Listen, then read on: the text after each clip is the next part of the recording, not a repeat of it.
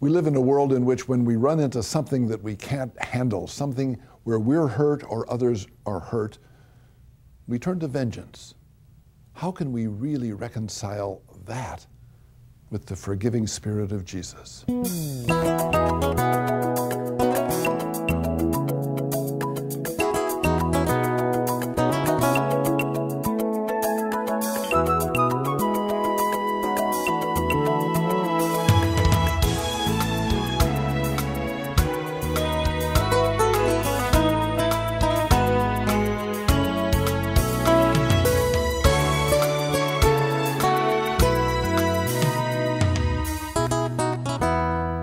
Hi, my name is Father Mike Manning. I'm a Catholic priest. I'm coming to you with a deep desire for you to understand the message of Jesus as it seems to be relevant to our world today, a world that oftentimes is going in crazy directions. There's a power of Christ that is going to bring peace and security into your life, and that's what I'm trying to get across to you. I'm sharing with you a thought from a book that I've recently written. It's called The 15 Faces of God. It's as it says here, it's a quest to know God through the parables of Jesus. I'm believing that Jesus loved his Father deeply. And from that love, when we start to understand parables, which were a vital part of Jesus' teaching, both Matthew and Mark say that he only taught in parables, we can get an insight into who God really is in our life. Well, one of the aspects of God that I think is important is that God is forgiving. Now, the topic of forgiveness is really tough, but as I'm kind of pledged to do, let me share with you this thought of coming to forgiveness through what Jesus wants to share through one of his parables. Now, one time it seems Jesus was invited to come over to the house of a Pharisee. Now, remember, whenever you hear the word Pharisee, you're thinking, oh, these are people that are really antagonistic toward Jesus. But this man, whose name was Simon, seemed to be open to Jesus, and Jesus was open to the man, and he came over to his house. Now, when they ate at Jesus' time, it wasn't sitting down at a square table or a round table like we do, but what they did was they would lie on cushions. And oftentimes they would form like a U with the cushions, kind of like with spokes of a wheel shooting out from this U. And then in the middle of that U is where the servants would bring food and whatnot. So you'd be lying on the couch and you'd reach out and you'd go into the middle of that area and you'd grab your meat or you'd grab your vegetables or your rice or whatever it was, and you do that. Of course, they didn't eat with any knives and forks in Jesus' time, and they would just use their hands. Well, so here we have the scene. Jesus has come over to this person's house, and Simon is stretched out, and Jesus is stretched out, when all of a sudden, a woman comes in. Now, she's a woman who, as the scripture tells us, is a sinful woman. One of the aspects of being a sinful woman was that she exposed her hair.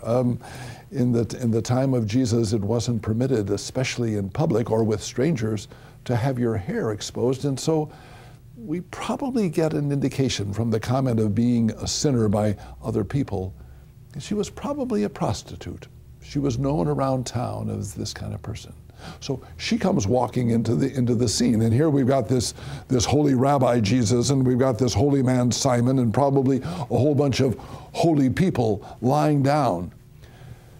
And she comes in, and oh, in a fabulous scene, she comes down, and she goes to Jesus' feet. Now remember, he's stretched out, and he's got bare feet now, just stretched out there, ready to eat. And she's crying. Oh, she's crying with great ferocity, and the tears are just flowing down. And what she does is she leans over, and the tears that she's crying falls on Jesus' feet. And then after that happens, this is what she does, because her hair is exposed. She pulls out that hair, and she probably had it down to her waist, if not longer. And she comes and she washes and then dries his feet with her hair. Isn't this something? Here we've got this sobbing woman, and we've got the tears falling on his feet.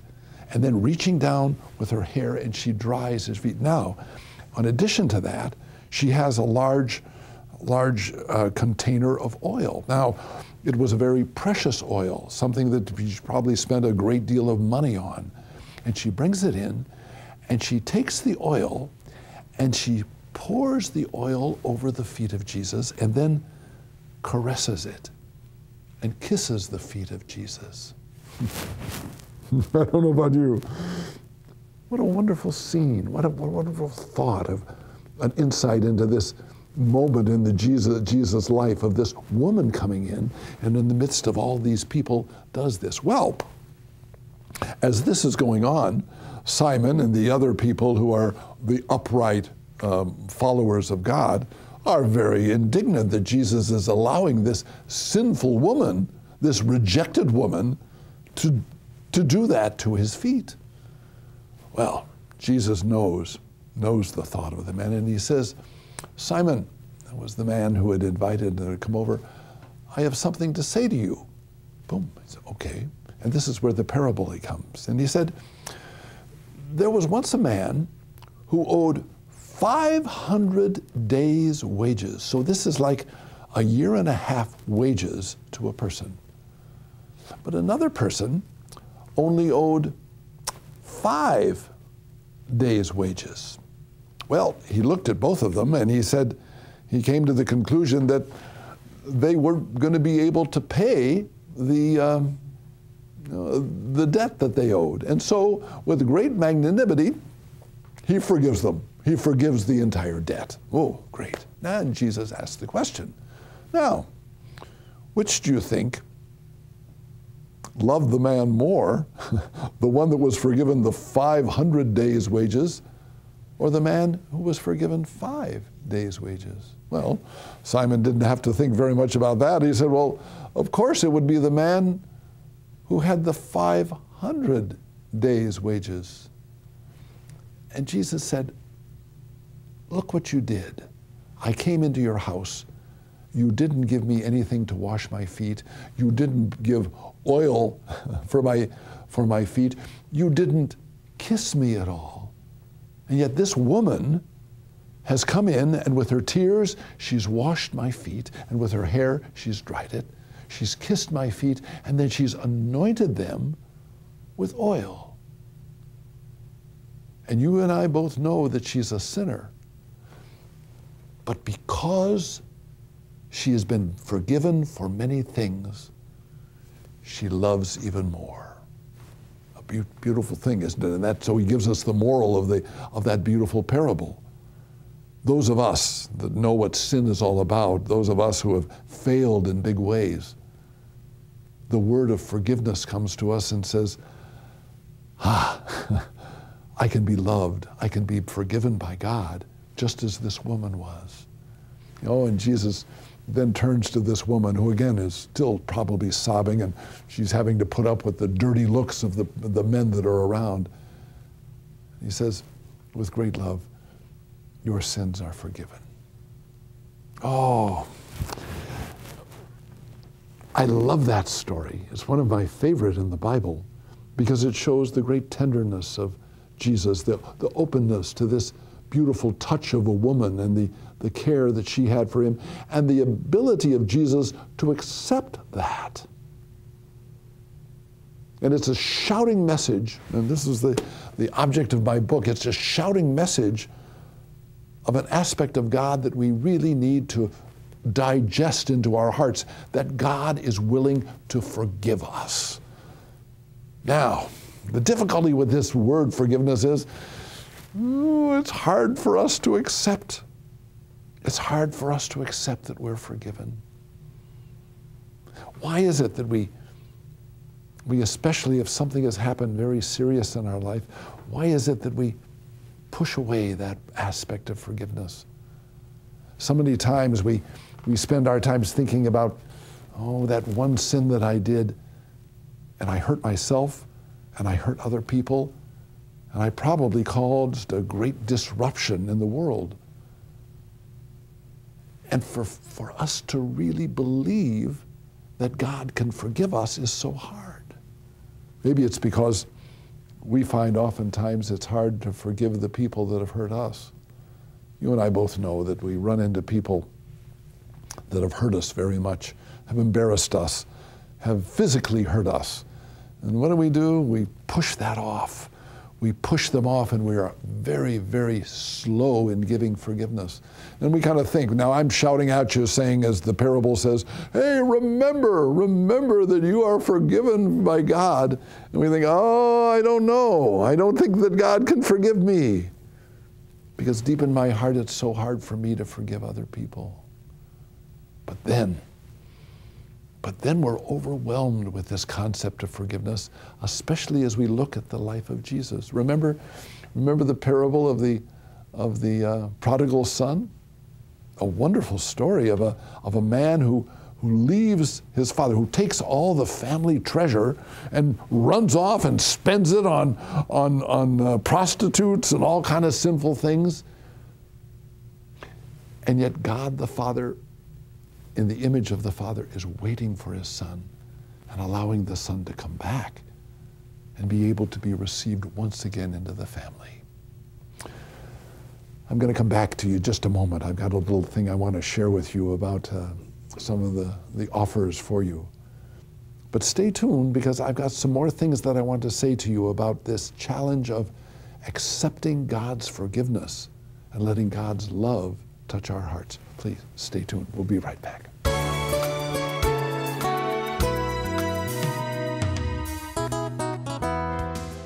I have written a new book, and I'm excited for you to have it. It's called, get this title, 5 Seconds a Day to a Successful Marriage.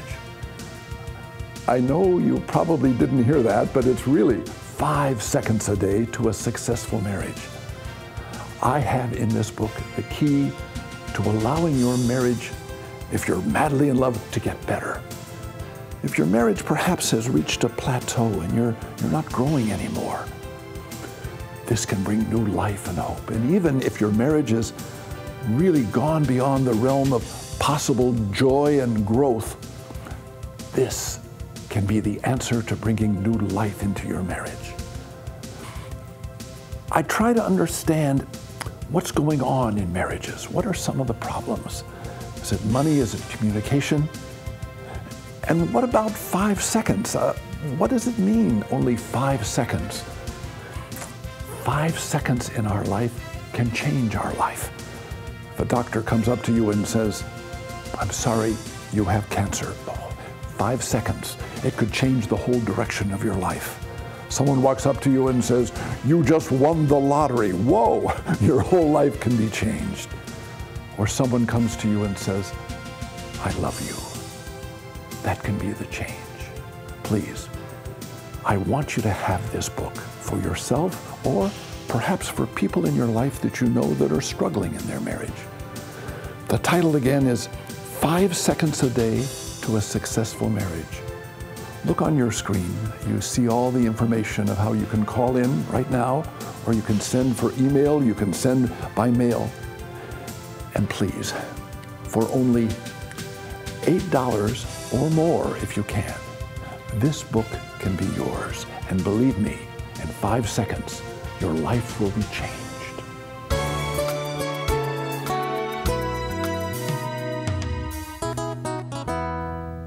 I want to talk to you about God breaking into your life and saying to you, I forgive you. And again, if we could hear that voice of God speaking to us that and saying that, what peace that could give, what security that could give, that all these things that we've done in the past can be turned away and we can be forgiven. We can be accepted by God right now. Oh, and I know that we struggle with that. We've talked about that. We struggle with accepting God's forgiveness because the memory and the guilt and the feeling of things that we've done in the past so are with us. And yet the message today, the message of this woman who is forgiven of her sins, and Jesus giving the parable about the 500 days' wages being forgiven, and because of that enormous thing, forgiveness and love becomes stronger. God breaks in and says, I love you and I forgive you. And I want you to hear the story of the prodigal son. I want you to hear that father reaching out to that son who had just thrown away everything that was sacred in the family. Or the woman, remember the woman caught in adultery? Well, the law of Moses said this person should die. And they're bringing her up ready to stone her to death. And Jesus is willing to forgive her, in strong contrast to the vengeful action of the law, what it says. I think also, whenever we think of forgiveness, of the beauty of the cross. Imagine this. Imagine the terrible thing that the cross was involved with. First the whipping, then the stripping, and then nails put in his hands and feet. And he's hanging up, dying on a cross. And I don't know about you, but having been treated that way would fill me with so much anger and so much desire to bring vengeance on those that had hurt me. And what is the word that Christ gives? Father, forgive them, for they don't know what they're doing. A beautiful tone for us of this overwhelming image of forgiveness in our life, forgiveness in your life, forgiveness in my life, of a God who breaks into me and brings me great peace. And as I think of this challenge of forgiveness, I think of the terrible enslavement that happens when we don't forgive. You and I both know that when someone has hurt us, and this reality is in our heart and it's in our gut, so many times that can color our whole life. You know? Maybe we're abused. You know? So many women are abused sexually. But maybe as a child we were abused also with violence. Maybe you've been abandoned. And maybe there's this whole thought of terror and the burden of that. And we walk around with unforgiveness in our life, and it becomes a burden. It can even make our body bend over because we really can't believe that we're loved. I had an experience in my own life one time. I remember I was with a whole bunch of my fellow priests, and I was getting a chance to be able to share some of my excitement about the work that I do with television and the writing and whatnot, and I was all set to go. And all of a sudden, a person who I thought was a friend stood up and started putting me down and just going at it with a real shaking vengeance of saying how unprofessional I was and how poor I was and all the things that were going wrong. And he went on for about 15 minutes of just putting me down. Whoa. I can remember that when that happened, I was so overwhelmed, I didn't know what to say. And so I was supposed to speak next. And so my time came, and I had prepared what I was going to say. And so I opened my notes, and I just kind of went through what I was doing, not responding in any way to what he had said. But oh my, the hurt of that was so painful. And to be honest with you, I carried it around for years. And then I started thinking, I need to let go of this. And I'm happy to say that I was able to meet him at another time, and there was a real moment of reconciliation, a real moment of support that we shared with one another.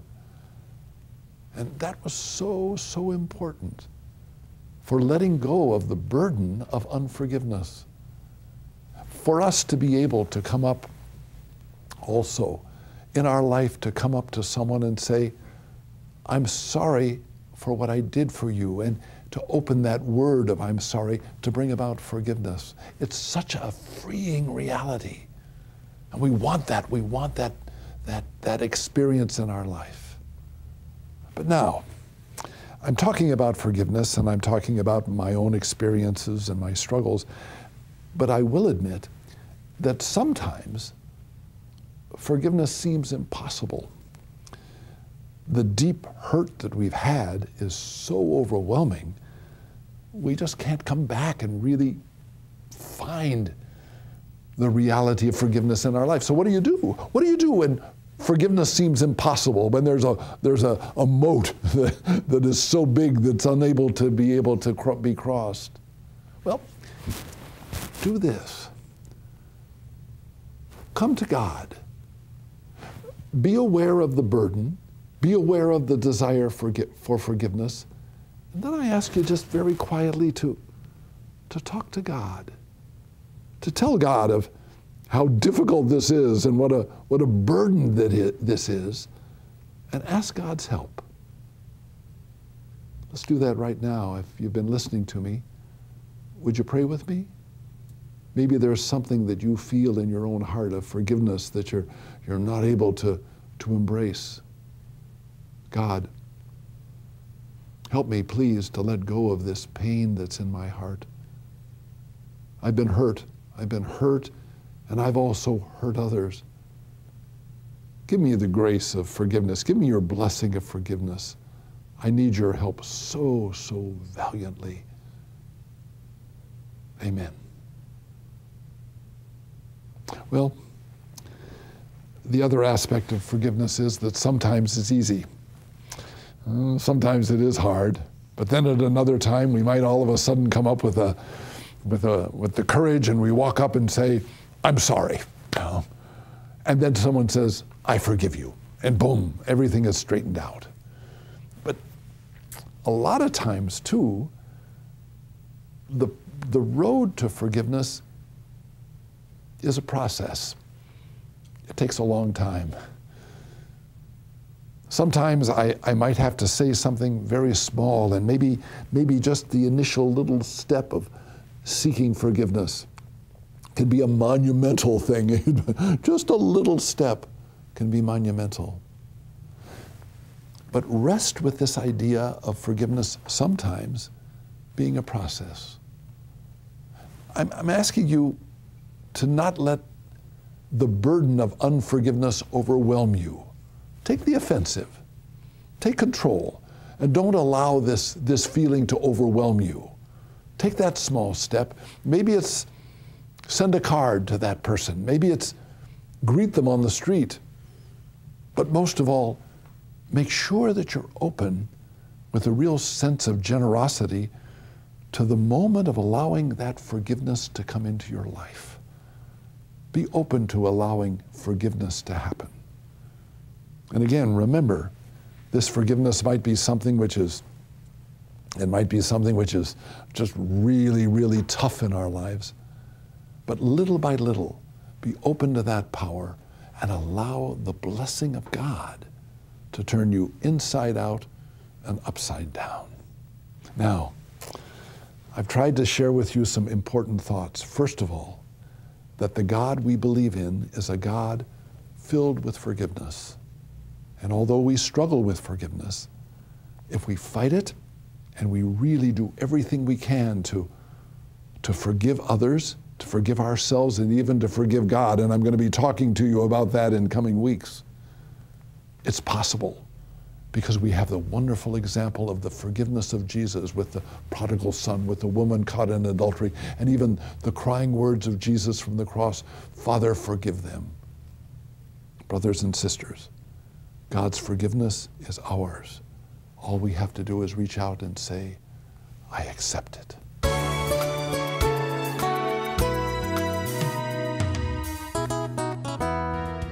I have written a new book for you, and it has an impossible title, 5 Seconds a Day to a Successful Marriage. Impossible, huh? No. This can be a key to bringing new life if you're madly in love with your partner. But maybe you've reached a plateau and things aren't growing the way they should. Maybe even you're separated and things seem hopeless. I want to tell you that with this book and with the 5 seconds of challenge, your marriage can turn into a great, great experience of love and power. Please, look right on the screen. There's where you can get in touch with us, and you can order this book for only $8 or more if you can. I want to send this to you, and I want to allow your marriage to come to new life and new hope. Remember, 5 seconds a day to a successful marriage. Do it.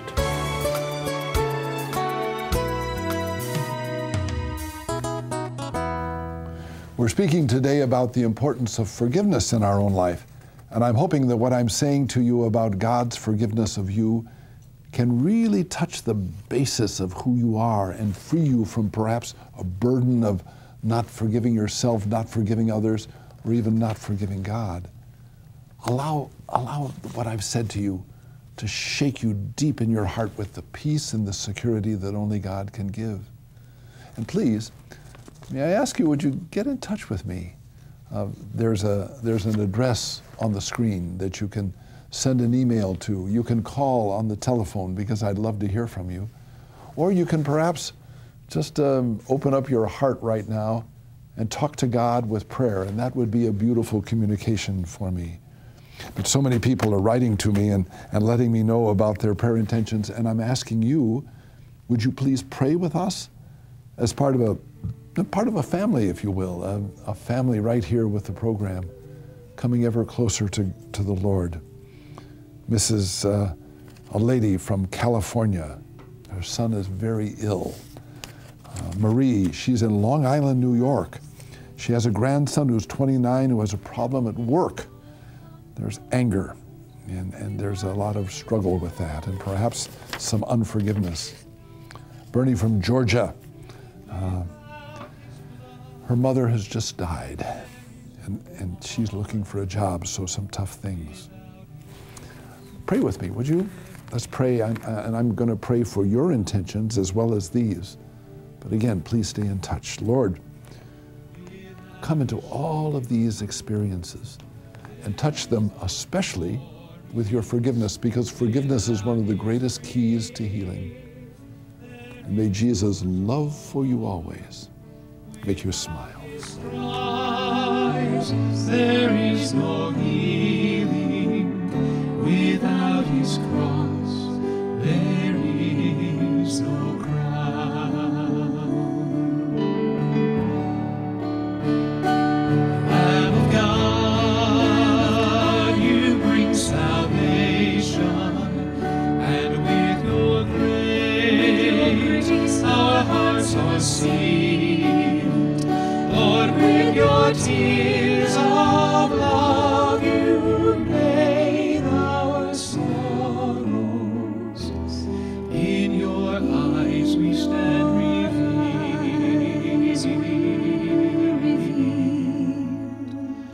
Without his tears there is no comfort. Without his death there is no life. Without his blood there is no pardon. Without his cross there is no crown. Without his blood there is no pardon. Without his cross